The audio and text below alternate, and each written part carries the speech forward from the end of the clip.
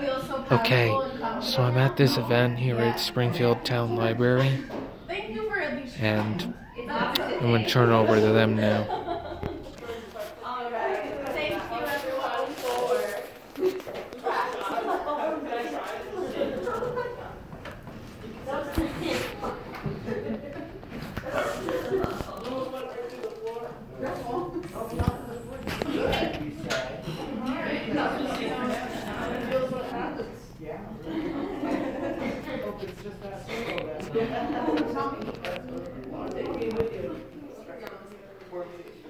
Okay.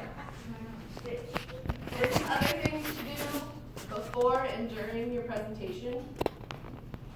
So before you go on, maybe while you're doing your power pose, just take a few deep breaths. Yes. I have a quick comment that's not even on there. Let me have it. So if you take a deep breath and let it out slowly, do the calming like thing that we do when the relaxing thing. Yeah. Does that ground yourself? Because I don't see that on there. But No, that kind of just expands on the taking deep breaths, right? Yeah. So, like Felicia's saying, take in a deep breath, let it out really slow. That helps ground you, calm you down. That's how I do it. That's how I did it when I was doing Medina. That's awesome. Yeah, you did, Wendy. Yeah. Yeah. Oh, You yeah. did. Awesome. You want to give your hands something to do. So. Yeah, so heavy. Careful.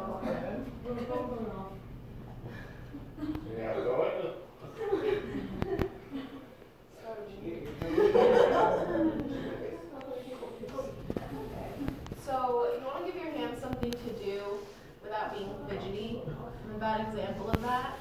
But if you have notes or something to keep your hands still, that's helpful. If not, you want to kind of keep them down by your side. You can keep them in fists, or I just know I'm guilty when I'm talking to a group, talking with my hands a lot. Also fidgeting.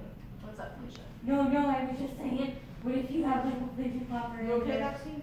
Pocket, does that work? I was just asking, like, if you have like, what if you have like a fidget toy in your pocket, does that work? Yeah. Yeah.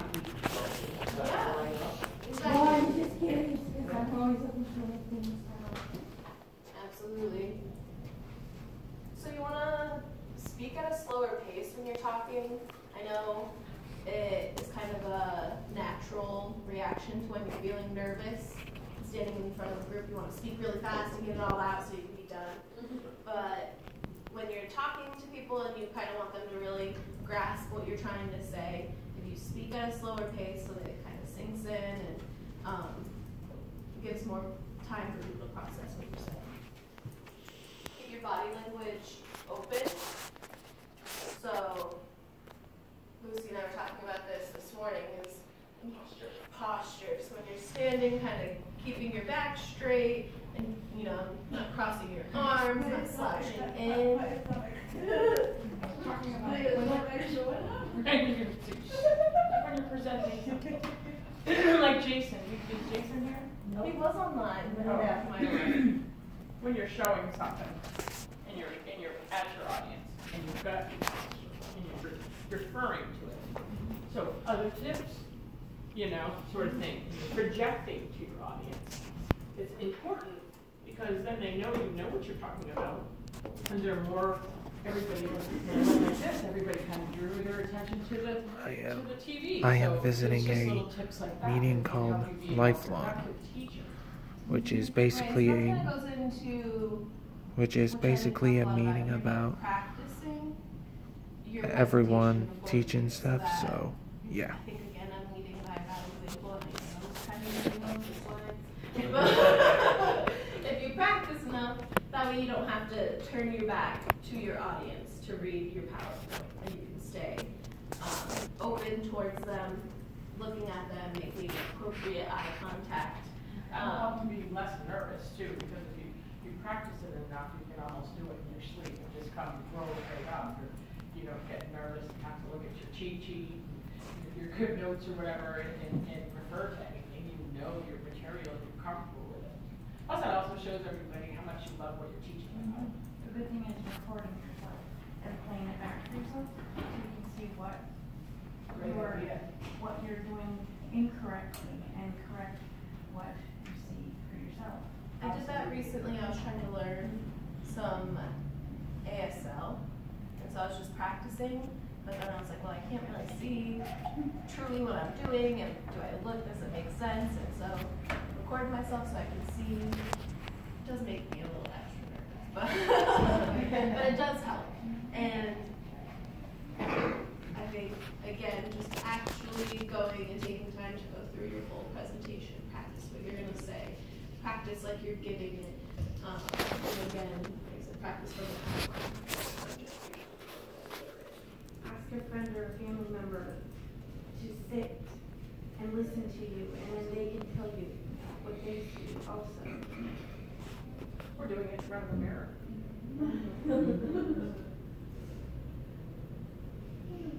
All right, and then something to help slow down your speech, help you articulate a little bit better, is practicing public. If you guys are new to this channel,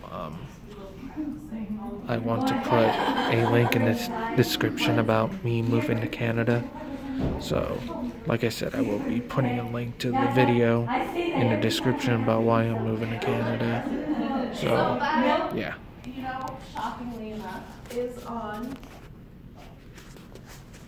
our tongue twister list that we're going to try. That's one of my favorite ones. So, the whole point of these is eventually you're supposed to be able to say them. You practice enough, you can say them quickly. Oh, I can say that one pretty quick. That's your outside stuff. I can't.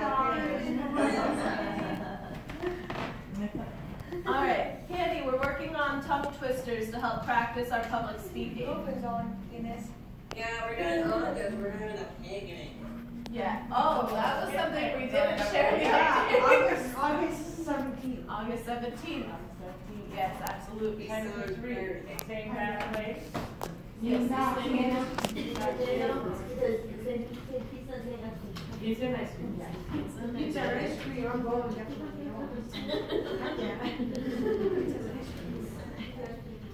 All right.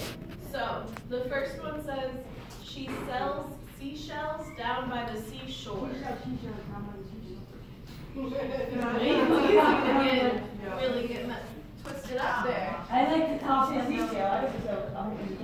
She says seashore is by the seashore.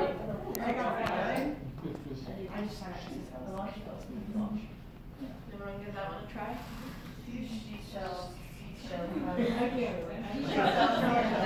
Now say it 10 times fast. All right.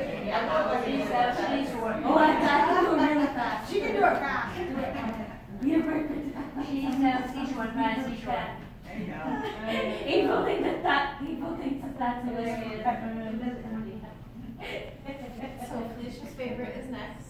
If Peter Piper picked a peck of pickled peppers, where's the peck of pickled peppers Peter Piper picked? So I'm reading it slowly, and I can still barely say it. I say it 10 times fast.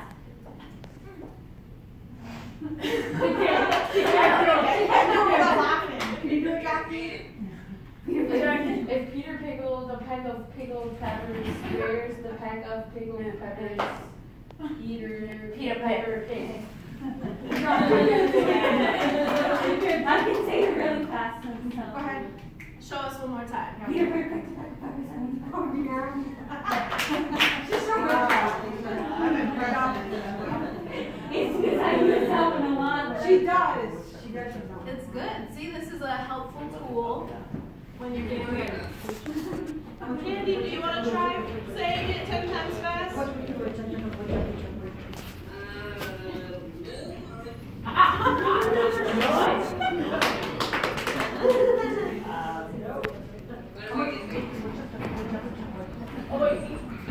So I tried to pick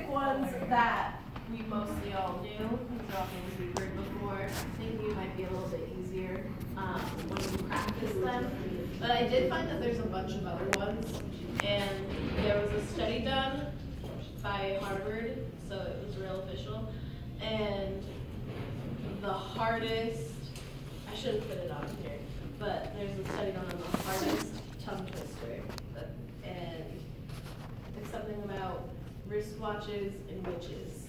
And that's all I can Oh, I think I know that one, I think, but I don't hear the real one. All right. Did everyone practice if Peter Piper picked a peck? No?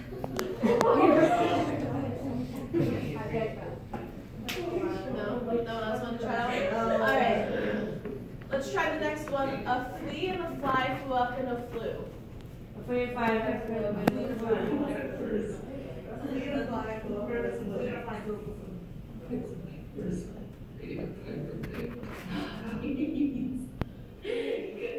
Awesome job.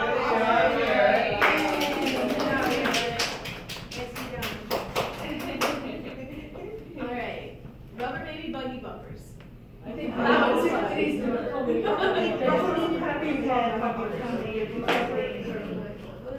I'm not coordinating.